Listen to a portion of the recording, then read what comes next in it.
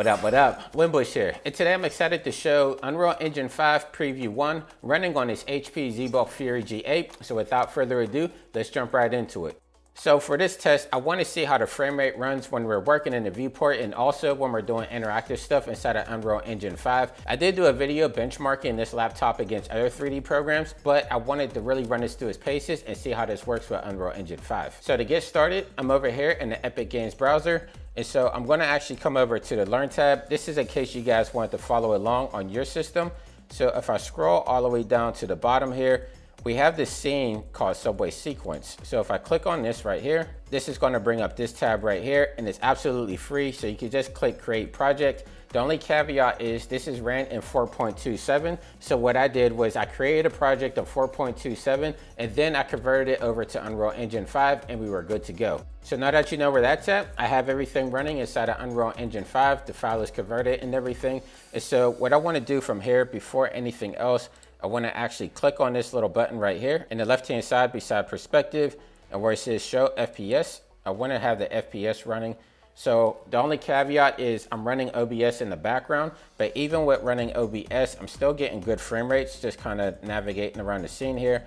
So you can see it's bouncing from anywhere between like 24 to looks like around 60, depending where I am inside the scene. But actually, let me just run this and see how it runs once we have the sequence running in real time.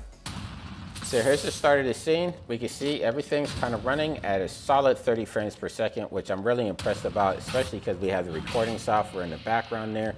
So this is just the scene where it's going to show these two guys fighting here. And this has some really cool lighting effects in there. You can see we have some volumetric lighting. We have some dust particles in there. We have a ton of reflections on the ground, along with the motion capture characters in there. So there's a lot that's going on inside the scene. I believe it was produced at 30 frames per second. So for it to hold a solid 30 frames per second is really impressive here.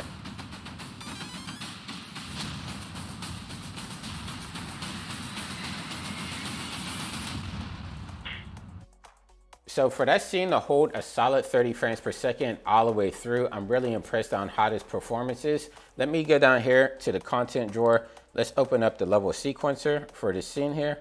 So I believe it's sequencer right there. Subway sequencer. And yeah, so this scene was built out at 30 frames per second, and so it held a solid 30 frames per second the entire time. So I'm really impressed how this scene performed, but let's actually go into something that's a little bit more interactive and see if we can get the same results. So I'm back in the Epic Games launcher. I'm inside the marketplace here. I want to show you the scene that I'm going to be testing for this particular test here. And so all I had to do is come over to the marketplace right here. If you type in art or fashion, this should pop up, but this is by Decagon Studio. They make a ton of really cool assets in the marketplace there. But this one, I believe, is still completely free. I know it was free for 1 month there, but when I double checked on it, I think they made it free permanently. So you should be able to download this program here. So once again, this is built for 4.27. So I create a project and then I convert this to Unreal Engine 5, and that's where we're going to run our test. So let me exit this out. And I already have it running in Unreal Engine 5. And for this particular gallery right here, and so this is the template, like if you wanted to make like a virtual gallery or anything, hang up your artwork or put your particular pieces in there, this template is going to get you started. And so what's cool is they built this with the third person character in mind, so we can actually navigate with the controller. So like I have my Xbox controller here, which I like to use. So what I'm going to do is come back over here by perspective, come down here to show FPS. So I want to see my frame rate. And actually, let me fly around in here a little bit before I start the demo here. So you can see we have a ton of lights in here. We have a lot of geometry in here as well.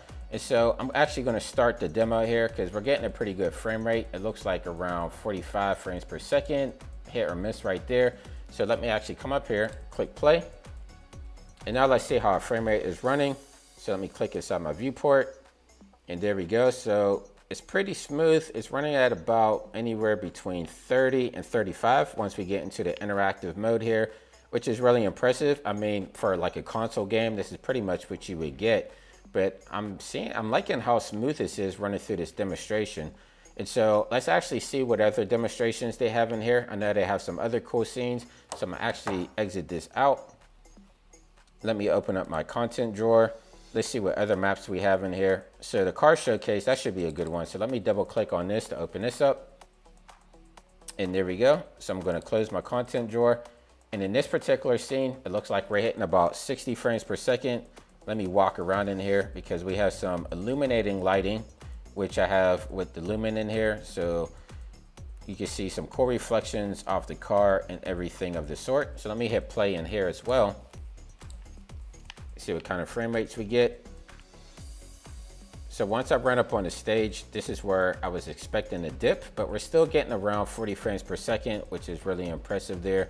So again, these are files that were taken from version 4.27 and brought into Unreal Engine 5, but with the preview 1, it's actually built off of 4.27 architecture, so it was easy to convert our scenes over to Unreal Engine 5. So that's gonna do it for this demonstration. I just really wanted to jump into Unreal Engine 5 preview 1 and see how it performs on this laptop. Since I'm gonna be hitting the road, I wanna see if I can actually use this for client work, and I'm quite impressed on the performance of it. It's keeping at a solid frame rate inside the viewport, which is really important for when I'm working, because the whole reason I came to Unreal for my client work was because I like working in real time whenever I'm working inside the viewport. And so for my next stress test, for my next video, I believe I'm going to actually jump into VR with this laptop here. I have the HP Reverb 2, and I want to see how it performs when I'm doing stuff inside of VR and Unreal Engine, because when I do like conventions and stuff like that, I do love to showcase some of my scenes inside of VR, and so that's going to be my next test there. So if you guys found this video helpful and informal, make sure to leave me a comment down below. If you're new to the channel, of course, hit that subscribe button,